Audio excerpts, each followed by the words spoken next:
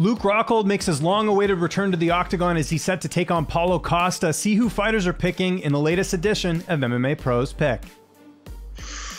I like Luke Rockhold fighting style.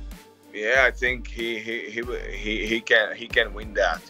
I think he's a taller. Yeah, he's a taller than Costa. Yeah, yeah. I think he will win that. Yeah. I'm gonna go Paulo Costa. Oh man, I don't know. It depends. They're both a little bit. It depends on who's on the game, and I feel like Paulo Costa will probably be a little bit more on his game than Luke Rockhold. So I'm gonna go with Costa.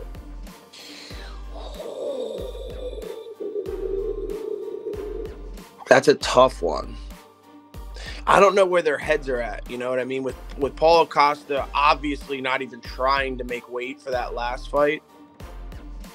I think that obviously he's lost a little bit of discipline or determination. But I mean, Rockhold has not looked too tremendous as of recently. But in Rockhold's defense, like, his losses did come to like the best guys. So that's a good fight. That's a good fight. I'm gonna go with Costa on that.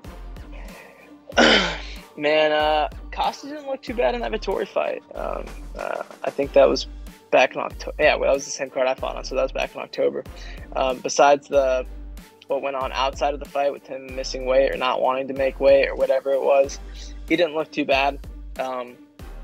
Luke hasn't fought since Nam, and when he was fighting, he was very chinny. I'm taking Costa there. Oh man, I'm gonna say Luke Rockhold just because of the ring rust, but I'm sorry, Paulo Costa because of the ring rust. But I hope Luke Rockhold just because Costa's a hard guy to root for. I think Paulo Costa knocks out Luke Rockhold, in my opinion. I think he's just stronger guy. Hopefully he makes. I don't know what weight they're fighting. Are they fighting at 205? No, 185. 185, yeah. So I mean, hopefully he makes weight, but I think Costa takes out Rockhold. Rockhold, I don't know. I feel like his chin's questionable. Costa hits pretty hard. I don't know. That's kind of a toss-up. I would say Costa. I think Costa will knock him out, hopefully.